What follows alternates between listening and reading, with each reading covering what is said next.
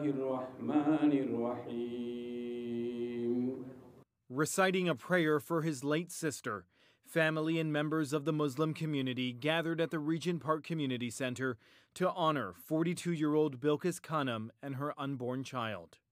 Khanum was walking home after dropping off food for her sister-in-law last Thursday evening.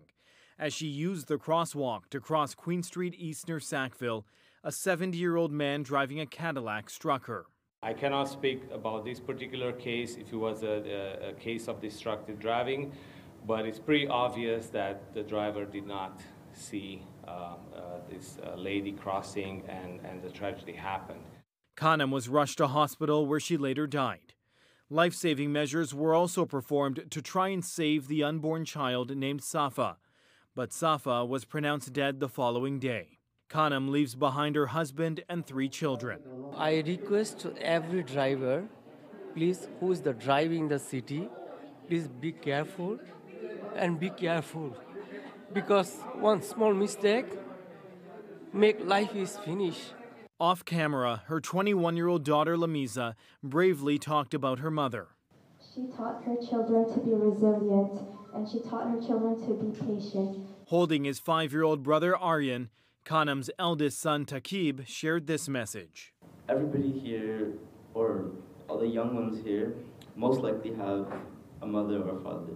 I want you guys to go home and tell them that you love them, because you don't know when the last time you say it will be.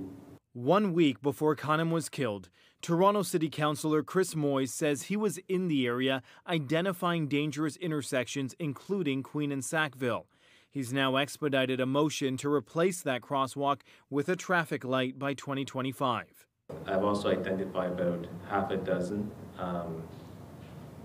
streets in and around Regent Park where there are crosswalks, and asked transportation staff to look at turning those into street lights. It's unclear at this time if the driver who struck Khanum will face charges.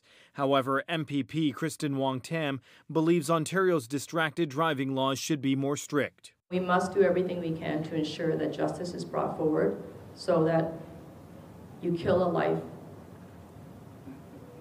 you kill 2 lives. It is a much more measurable punishment than the loss of $1,000, 3 demerit points, and the license suspension of 3 days.